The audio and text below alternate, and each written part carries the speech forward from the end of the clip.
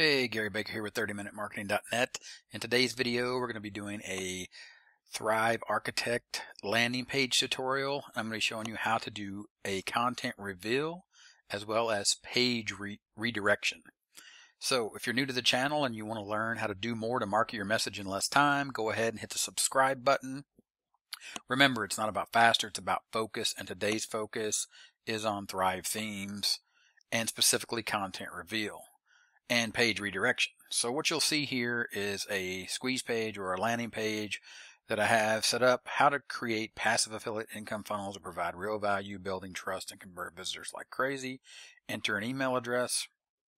Of course, if I was to enter an email address right here as an example, what you'll see is you'll be able to get free access to the next page. Once it goes through there we go. So now it's landed on this page, and as you can see, congratulations, your training email is on its way. As you know, the internet's a busy place, things get slow. Right here, check your spam folder, be on the lookout for this email. You see this little GIF, it's loading. Click here if you're not redirected, but you were redirected, and of course it was redirected to a relevant offer, which is Funnelytics, about how to map better funnels. So what you saw there was Thrive Architect in action doing page redirection.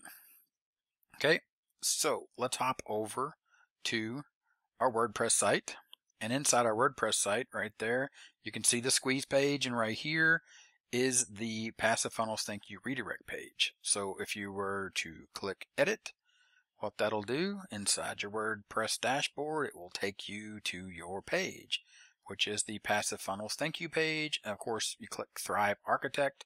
What that will do, that will launch Thrive Architect. And as you can see here on the page, you have your typical Thrive Architect with some text right there. So you can see the text, more text, some more text.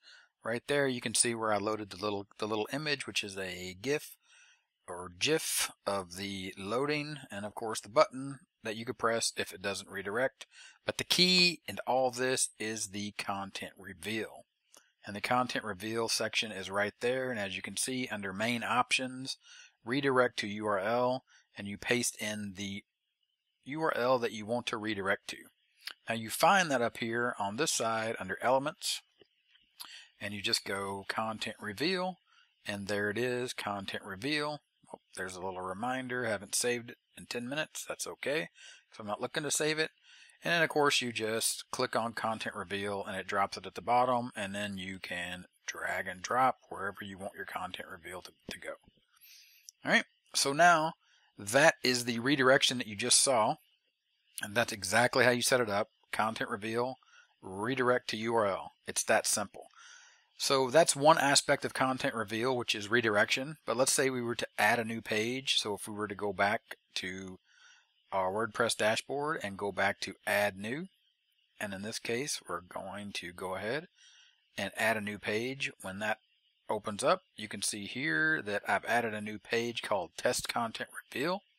I went ahead and saved that as a draft.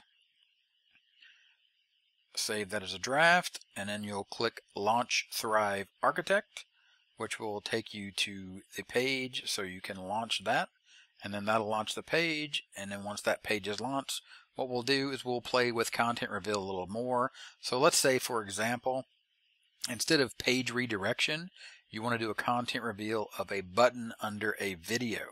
So what we have here is a blank page, so we'll just go ahead and keep this simple, and what we'll do is we'll add a video.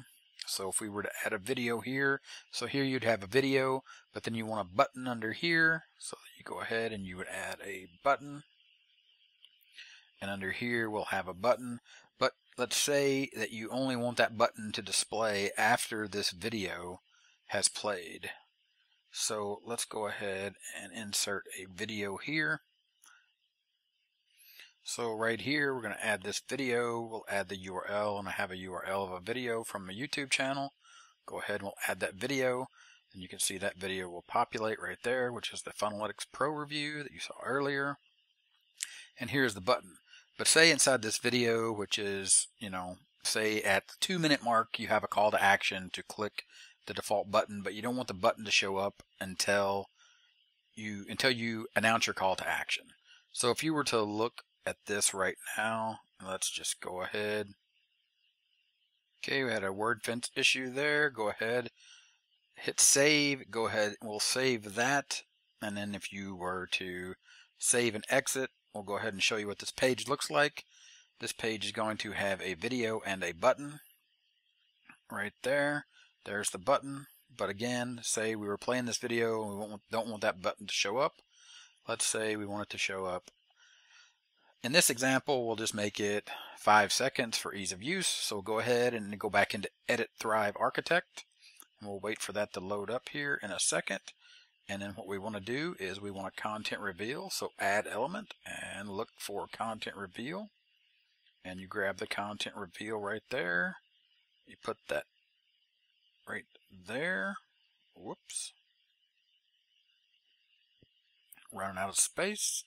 Click to add or drag or drop an element from the right hand panel. So then you want to take the button and you want to put it inside of the content reveal. We want to get rid of these columns. Make sure it's right there. So now if you check out the breadcrumbs at the top, you can see the button is inside the content reveal. So the page crumb shows the page, the columns, the content reveal. And then if you were to select the button, you'll see the breadcrumbs right there. Just example, if you were to click on the text, you'll see inline text, button, content reveal. So again, the button is inside the content reveal. We'll go back on the breadcrumb and click the content reveal, as you can see right there. And we'll say right there, you just set this to, let's say 4 seconds, and you go ahead and save your work. And then we'll save and exit. And then you'll see right here on the page, the button will not display until 5 seconds into the video. So now you have the page, you're watching the video, press play, 1001, 1002, 1003, 1004, 1005. There's the button right there. So as you can see, that's how content reveal works. It allows anything that you put inside of the content reveal. Again, we'll go ahead one last time just so we make just 100% clear on this, that the object that you want to reveal goes inside of the content reveal box. So again, you have your video, you have your box, you have the content reveal, and then inside you have the button, again seen at the breadcrumbs at the top, page, columns, column, content reveal, button. And then the content reveal settings are over here, reveal content after, minutes and seconds. And that's it. So if this video was helpful, go ahead and give me a thumbs up. Go ahead and subscribe to the channel. And like I said, this is Gary Baker with 30minutemarketing.net. And I will see you in the next video. Talk to you later. Bye.